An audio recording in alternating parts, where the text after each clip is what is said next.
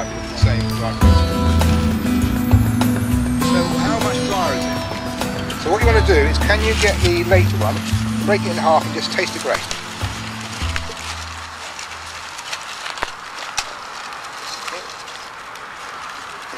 And what you should be tasting is this should be quite dry, quite crispy a bit. John. But there should be once it comes out, it's a bit dry. John. It should come out with a taste of chestnut, hint of chestnut.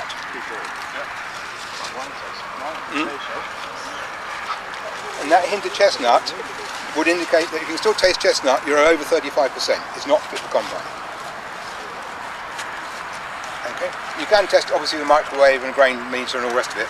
This is just a nice easy way of doing the same thing. Okay, we're in the early drill crops here, and you can see that these have got reached maturity, and in so doing are ready to harvest now. Later drill crops tend to take the appropriate. If you drill a month later, you're going to harvest a month later, so you lose out in that window. You can see with these two that we've got here, two different varieties. This is one called Harvey, and this is Chrissa. The colour of the Harvey, the red colouring you've got in here, would indicate that it's of little use or little benefit for the human consumption market. This one, much whiter, is actually of benefit to the consumption market. What we're really after, what the human consumption market's after, is how much germ we have in the grain. Because the germ they make flour of, Valenza flour, which is used in making chapatis, that sort of thing. And you can see the white germ here, and the degree of white germ we have gives us the ability to say, is there enough there to make the flour?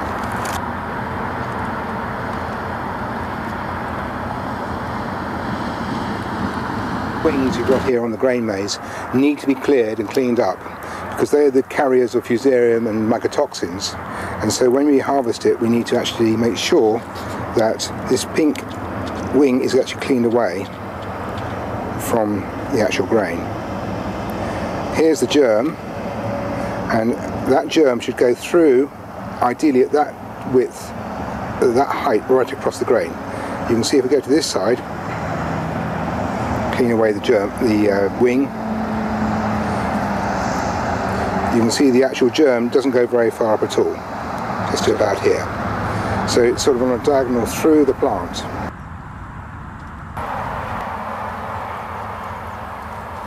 So you can see that the steel reinforcing rods, which keep the crop standing, go from a lot to less to very few. And in so doing, whilst we get the crop standing, we also lose out in terms of digestibility from very much to less to very little digestibility of the stem. Clearly, if it's grain maize, it's not an issue. We were after reinforcing rods. But from the point of view of forage maize, we're after standing power to a degree, and but also digestibility. This one here has got so little standing power in it that it's more likely to collapse. It's fine if we're doing biogas, we're cutting it early, but for something like forage maize you want in between, which is this one here. Okay.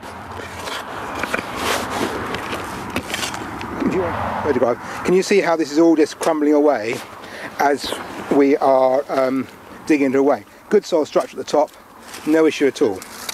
So that's fine, but of course we want to get the maize roots down to depth. And the question is, at depth, have we got the same degree of soil structure? So if we clear away that, good soil structure down to about 10 inches, what's it like here? And the first thing to see is that it's actually tighter to get in.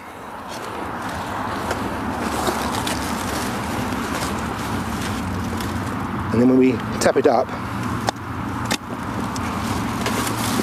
it's breaking in these slightly bigger lumps, and you can see here we've got compacted area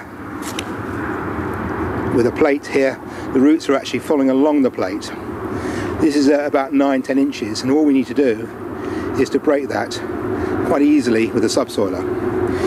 The actual cracks, as the roots going through it, are not that severe, so if there's more important places to subsoil, then I'd probably do that. But you can probably pick out just, can you see the colour change there to a slightly greyer colour, indicating that we've got some lack of oxygen supply down here as well.